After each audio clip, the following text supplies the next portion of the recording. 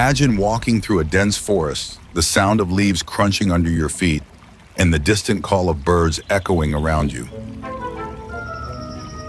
Suddenly, you come across an exotic-looking plant with long, spiky leaves standing out among the thick vegetation. At first glance, it seems ordinary. But would you believe me if I told you that this type of plant tends to grow in places where diamonds might be hidden underground? These plants, known as indicator species, have the incredible ability to reveal the presence of valuable minerals within the soil. In other words, if you find this plant growing in your backyard or somewhere nearby, it could be guarding a secret that has the potential to change your life forever. This plant is called Pandanus candelabrum, and it's not the only one. In fact, there are several others that act as natural indicators of diamond-rich soil, thriving exclusively in areas where kimberlite, a rare volcanic rock known for carrying high-quality diamonds, can be found.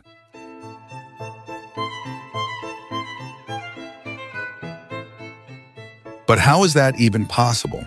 How could a simple plant help reveal the presence of one of the most valuable gemstones in the world?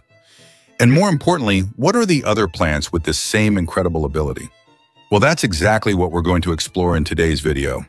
You'll discover how nature itself can become a powerful ally in the quest for hidden treasures, learning how to identify these unique species and understand why they grow only in locations rich in rare minerals like diamonds.